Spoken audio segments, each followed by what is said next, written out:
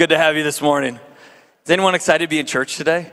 Man, the Spirit's just moving. I'm so excited, and Pastor August is preaching over there, and we're coming together to pray and ask God's direction for the sermon and kind of write together, and we just kind of had a light bulb thing today of how, like, kind of beautifully it matches up with baby dedication today and just the Lord's family, and we're going to be talking about that. So I think the Lord's already moving, and I'm just excited to be able to continue our series in Genesis. If you have your Bibles, we're going to be in chapter 21 of Genesis, starting in verse 8. You can turn there. Before I do that, can I show you a picture of my kids?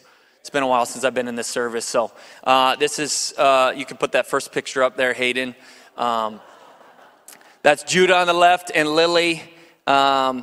Lily, poor soul, she's going to be tough. Judah just beats the tar out of her, but makes her, puts her in hats and stuff. And this is another picture. They're best buddies hanging out. This is what we'd like it to be, and all the parents in the room. The next picture, you can put that up. This is reality. I thought it was like, oh, he's being nice. He wanted to cuddle her and hang out. He actually was getting in position for a choke, a rear, behind a choke. So it's good form though, at least. So that's good, but it's fun. Judah's 2 years and 3 months, and Lily's turning 7 months here. So it's fun. It's crazy. We're blessed. But Genesis chapter 21, quick context for you. So today we're going to be highlighting Hagar and Ishmael and kind of their continuation of their story in the midst of God's story. And so last time we saw them specifically was in Genesis 16. God made this promise to Abraham and Sarah that he's going to have a son, and that son is going to be blessed, and through the whole world is going to be blessed through his son Isaac, who wasn't born yet. And Sarah can't get pregnant. She takes matters into her own hands. Hagar was an Egyptian slave and says, Abram, you should sleep with her. That's how we can have a kid, because I can't.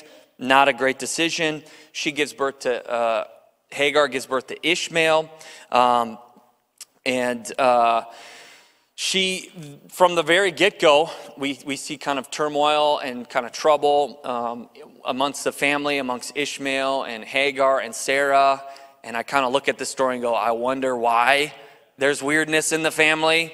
This is weird, and so she ran away one time, Hagar did, and God met her in the wilderness, in the desert, and in a powerful way, God reached out to her and said, because of my blessing and my promise to Abram, it will continue in a different way through Ishmael, because you're a part of the family.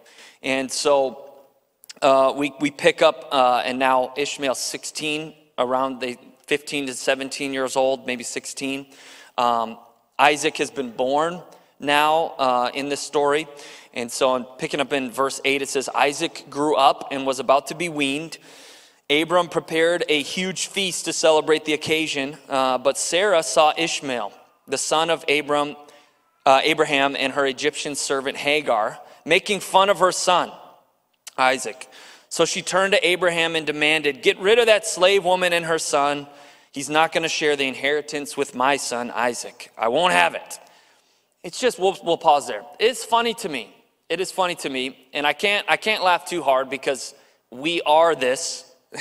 we are these characters in Scripture. We make mistakes like this, but it's funny to me looking from the outside in that Sarah is having so much turmoil, so much like comparison and struggle and drama, and I'm just shaking my head going, isn't this what you wanted? Isn't this what you wished for, what you hoped for, and then ultimately what you acted out? This is what you wanted. And it's kind of like she's complaining about the consequences of her own choices. It's kind of ridiculous to me. And it just makes a further statement to me that God's plans are always better than our plans. Not just his plans, but the way he carries out his plans are always better than the way that we try to carry out his plans. Amen? It's always better. It's always better. So picking up in verse 11, this upset Abraham very much because Ishmael was his son. But God told Abraham, do not be upset over the boy and your servant. Do whatever she tells you, for Isaac is the son through whom your descendants will be counted. But I will also make a nation out of the descendants of Hagar's son, because he's your son too. So Abraham got up early the next morning, prepared food and a container of water, and strapped them on Hagar's shoulders. Then he sent her away with their son. She wandered aimlessly in the wilderness of Beersheba. Then when the water was gone, she put the boy in the shade of a bush. Then she went and sat down by herself about 100 yards away. I don't want to watch the boy die, she said, and she burst into tears. But God heard the boy crying. We'll focus on that. God heard the boy crying, and the angel of God called Hagar from heaven. Hagar, what's wrong? Do not be afraid. God has heard the boy crying as he lies there. Go to him and comfort him, for I will make him a great nation from his descendants. Then God opened Hagar's eyes, and she saw a well full of water. She quickly filled her water container and gave the boy a drink. And God was with the boy as he grew up in the wilderness. He became a skillful archer, and he settled in the wilderness of Paran. His mother arranged for him to marry a woman from the land of Egypt. And we know God's promise came true. God used, and blessed Ishmael through Abraham, and he became a great nation that is still evident today in that region. A great, powerful nation. And I just want to highlight two quick things this morning for us, and then we are going to have an opportunity to come to the altar. And once again, there's nothing different about the altar other than we say, I'm making a physical statement that's reflecting an inward spiritual movement in my heart, or a commitment in my heart. I'm acting on it physically, and so there'll be opportunity for that. But the point I want to make here first is that God sees you, he hears you, and he will meet you where you are. Where you are. I think it's, this is the second time that Hagar is in this wilderness physically. She's in a desperate situation physically.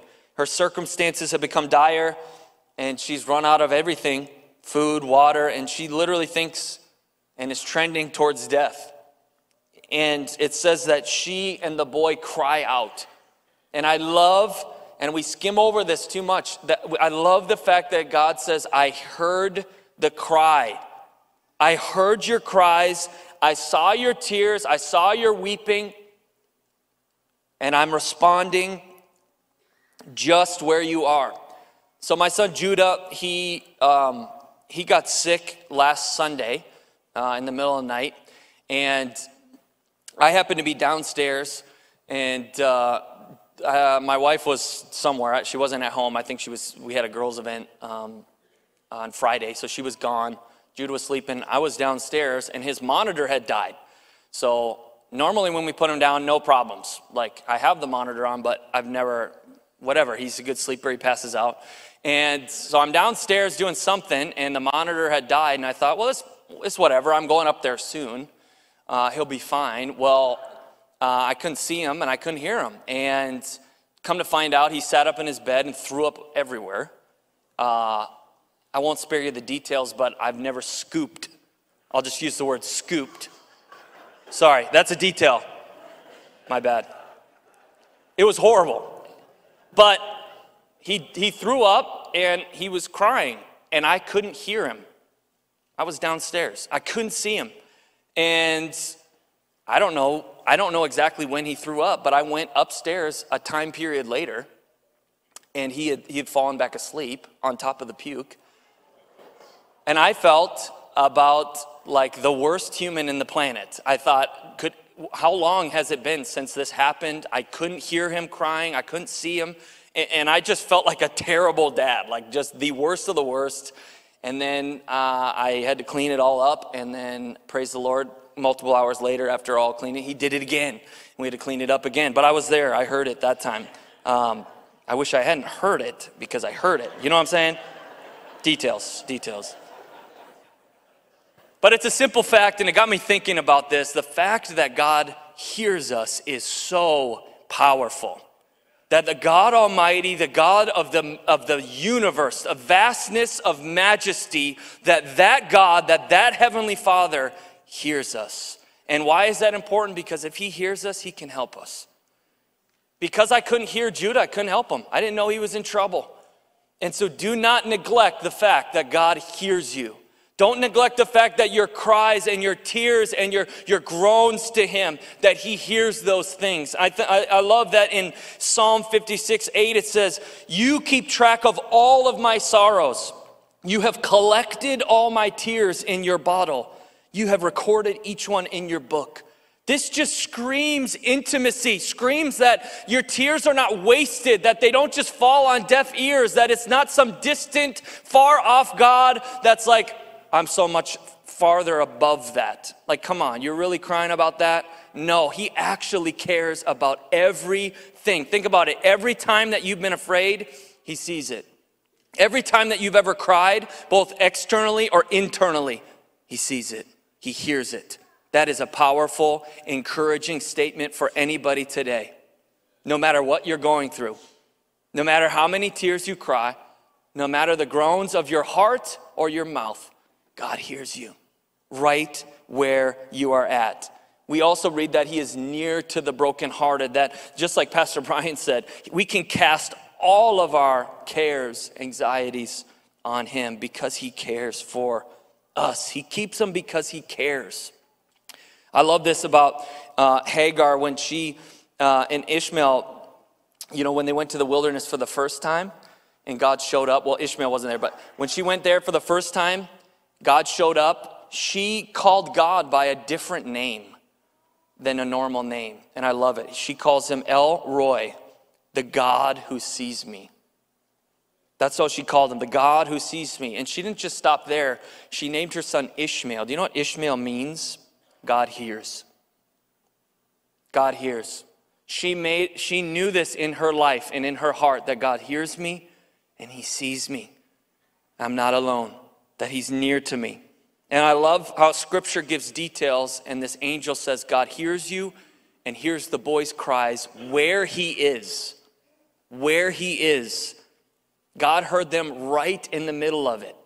Right where they were at, right in the middle of fear, right in the middle of hopelessness, right in the middle of crying, right in the middle of pain. He meets us and hears us right where we're at. He does not wait until we can wipe the tears away and get up off the floor and respond in an act of faith. Thank the Lord. Judah, I didn't respond to Judah because he cleaned himself up and then I came to him. I responded and the second time because he cried. And God responds when we cry out to him.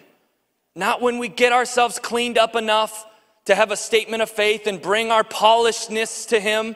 But he wants our raw, he wants our real. He's a good father. He's a good father. He can handle those things. He cares about how we feel. Can I expound on this for a second? I feel like sometimes we have this kind of subconscious culture in church that being a Christian means I can't really have these crazy emotions. Like being a Christian and having faith means I can't cry out. I can't be full of fear. I can't be having moments of doubt or hopelessness. That's against what against what I sing. And we kind of have this subconscious, like I shouldn't be crying out, or I just need to numb those emotions or those thoughts. I just neglect them, put them aside. Don't even think about them. Because we choose faith and faith over fear, and I think that's true. But a relationship with Jesus isn't escapism. It's not. I'm just like magically and mentally pulled out of a situation. Like I'm still in it. Like I'm still struggling. I'm still crying. I'm not just in la la land because I'm a Christian. Woohoo! Nothing's going bad because I have faith. No, it's not. I'm not leaving reality. I'm not neglecting my circumstances just because I trust God, but I'm in the midst of it, because biblical faith never requires you to deny reality, doesn't it? It doesn't require me to deny what's going on and just like magically disappear from it. It doesn't mean I ignore my problems, I ignore how I feel, or I ignore the pain. It doesn't mean that I deny the facts of what's going on. It doesn't mean that I deny having emotions or problems. And it doesn't deny my need and my desperation for God to move.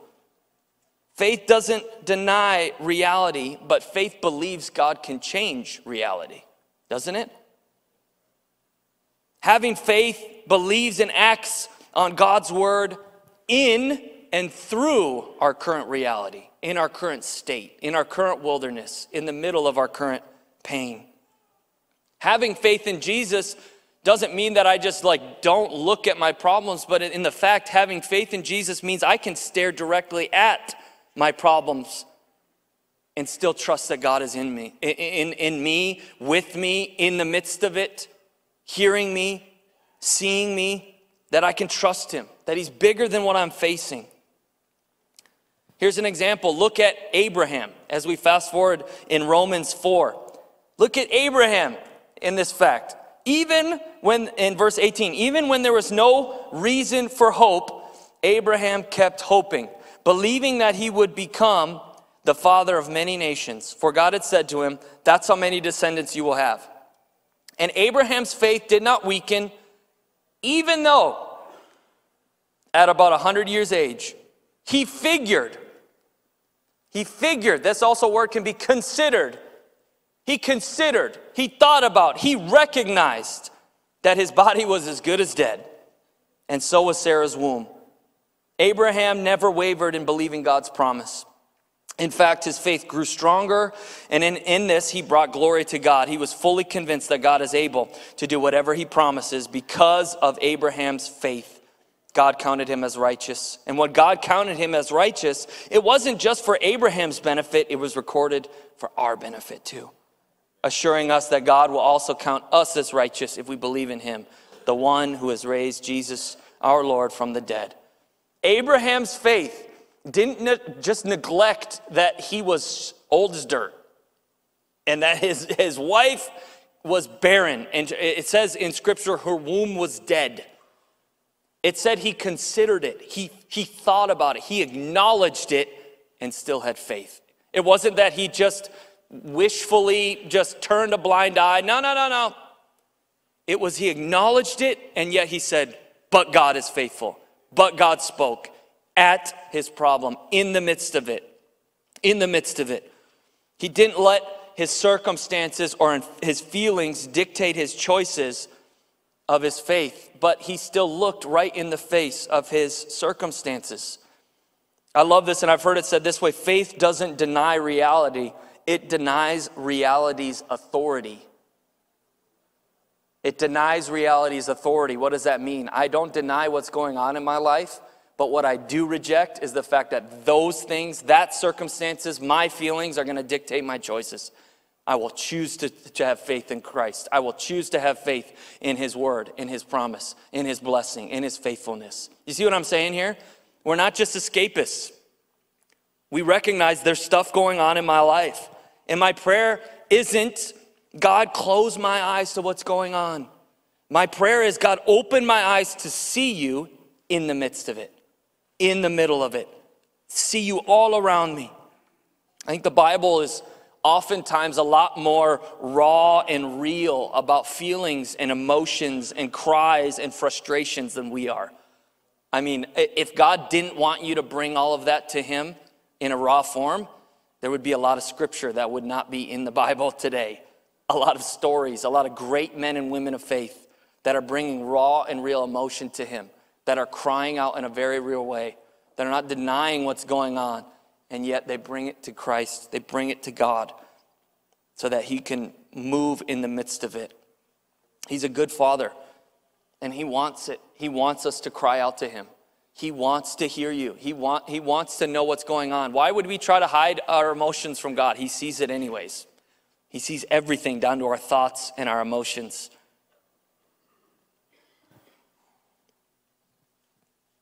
I love this story because God sees them right in the midst of it. He hears them and he's moving. But I think as you fast forward through the generations and you see God's hand on Ishmael's line, and I think it's pretty radical. Think of like Jews of Jesus' time reading this, and they know the context of that Hagar was from Egypt, and I don't think they have the best view of Egypt. They don't have the best view of their neighbors because they're not God's chosen people, and yet Ishmael becomes part of the family. I think that's a radical part of this story, and it kind of doesn't make sense. This is out of disobedience. It's out of adultery. It's not like a pretty story, and yet God invites them into the family. God invites them right into the family. And my second point of this kind of takeaway is that anybody can be a part of the family. Anybody can be a part of the family of God. Anybody can be a part. Isn't it amazing in Scripture who gets invited by God to be a part of his family? Think about it. Like I said, Hagar's an Egyptian slave woman forced into a relationship that she never wanted. She gets a part of it. Rahab the prostitute gets an invitation. Zacchaeus, the notorious sinner. We see a prodigal son. We see a stuck-up son. We see the blind, the poor, the outcast, the hurting, the unclean, the needy. They get invited. The Samaritan woman who was the oppressed. And then we see a Roman centurion who was the oppressor. Everybody gets an invitation into the family of God. Everybody gets an invitation. Jesus died for everybody. That means everybody gets invited. Unfortunately, not everybody accepts, but everybody is invited. And that's radical for us to realize. 1 Timothy 2, 1-6 says, I urge you, first of all, to pray for all people. So stop there. Pray for all people. Ask God to help them. Intercede on their behalf and give thanks for them. Pray this way for kings and all who are in authority, so we can live peaceful and quiet lives marked by godliness and dignity.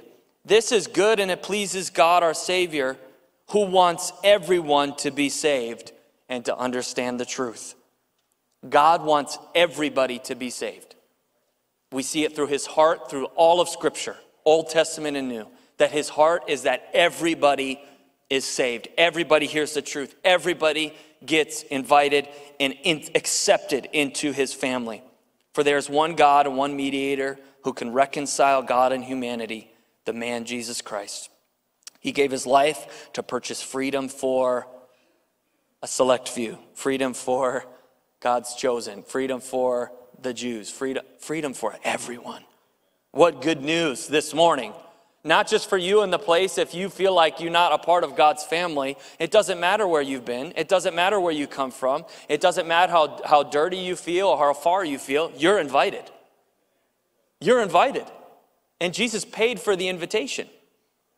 You're invited. And if you are in the family of God this morning, that should be a challenge to your heart that everybody you come in contact with, everybody that we see, everybody that we hate, everybody that we don't like, everyone that's different or the same as me, everyone around us is invited.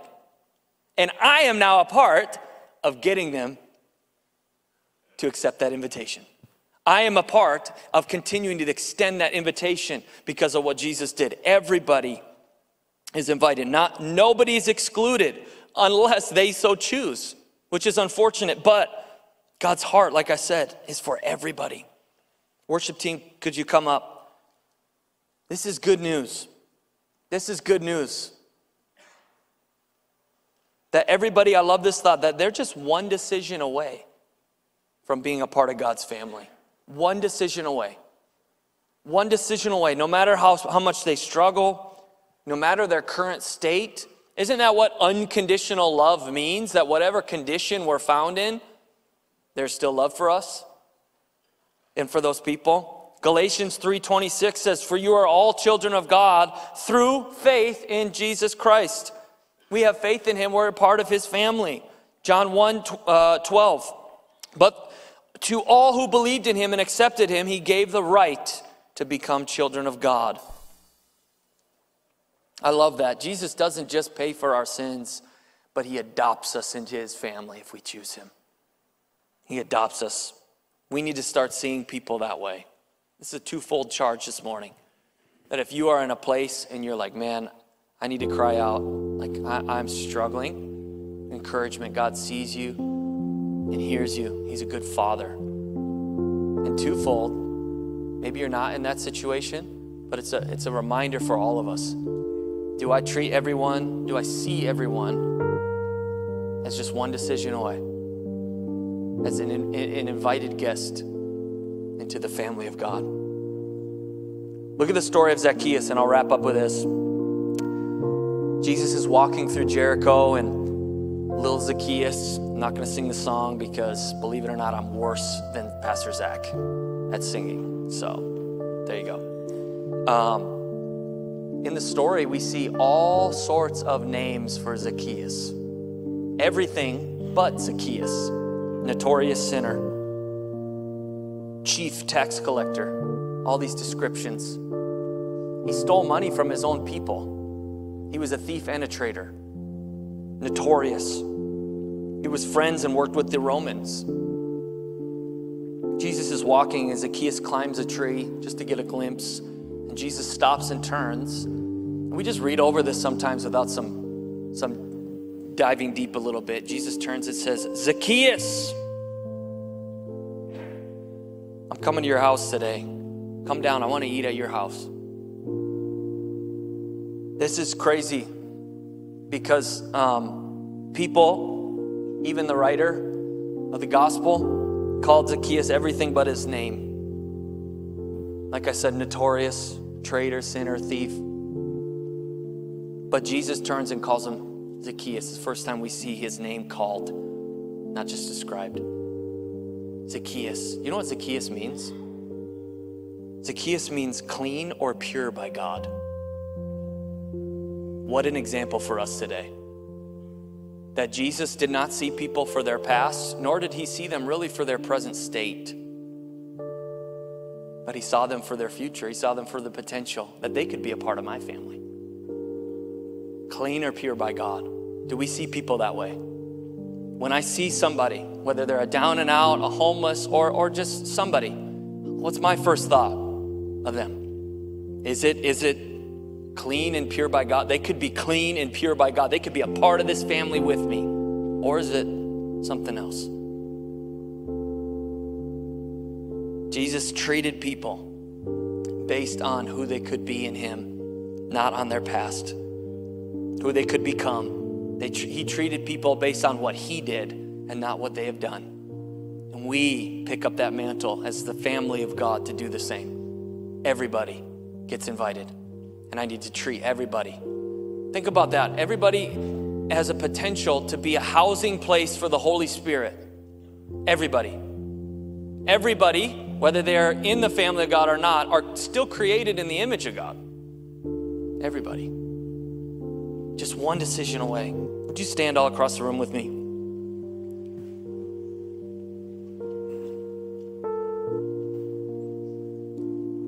We're just going to have a short time, and we have some time. So please be intentional with this time. And so it's twofold. Man, do you need to run to the Father this morning for your situation? If you need prayer, it's a perfect place. This is a beautiful, perfect place of support and love. If you've seen, we love each other. We support each other. To bring those raw emotions, to bring what you feel, to bring what you're thinking, to bring your circumstance to God. This morning is your morning. And if maybe you're not in a situation that's desperate, would you commit this morning? God, like, how do I see people? How do I treat people? Do I see them as invited? God, help me. Break my heart, Lord, for what breaks yours. You know, I love that thought, but the crazy thought of that prayer is if God answered that fully, like 100% answered that prayer, we would be giving our kids away, wouldn't we? Because he gave his kid away because he loved people so much. Like if God fully answered that for us, I believe he shields us from that sometimes, like a fully opening his heart, because we'd be giving our houses away. We'd be doing everything just as he moved heaven and earth for his people, for his creation, to be a part of his family. Would you bow your heads? Before we sing this song, I just want to give a moment. If there's anybody in this room that you would say, I am not a part of this family. I want to be a part of the family of God. Doesn't matter where I've been, what I've done, where I'm currently at. that Jesus died for me, and I want to throw my sins away. I want to turn from my sins. I want to be a part of God's family. I want to run to the Father this morning. I just want to pray over you. Even if you're watching online, I want to pray over you. And if you would be so honest with nobody looking around and just raise your hand so we can pray, you would say, man, that's me. I want to accept that invitation finally. I want to come to Jesus. I want to be a part of this family. Go ahead and raise your hand if that's you.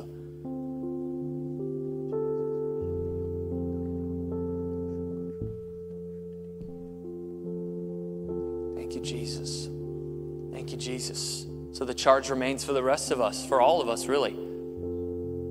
Jesus, help us to treat and see people like you do. Not just to think, but act and serve and love people like you do. That we get a part to help bring people to the Father, to bring people to you, God. I pray as we sing this song, would we just make a step of commitment, a step of faith, God, to say, I need to do this better. Even if I've been doing it well, God, I still commit to being a part. God, I want to bring people to you. Because, God, we are in the last days. And we don't have time to waste. And so, God, help us this morning as we sing this song. We just commit to you. In your name, amen. If you need prayer, please come down to the altar this morning for anything. And if you want to say, I'm committing to this, we'd love to have you at the altar as well as a physical sign to say, I'm going to treat people and see people as God. Would you come? Does this challenge us, church? Can we go be like Jesus? I know that's thrown around a lot. It's not a cliche. I mean, can we really stop and see people how he sees them? I bet if we slowed down a little bit and we stopped, I bet God would show us more people, give us more opportunities, lead us in more directions. You don't have to be an extrovert to love people like Jesus. Just stop and see.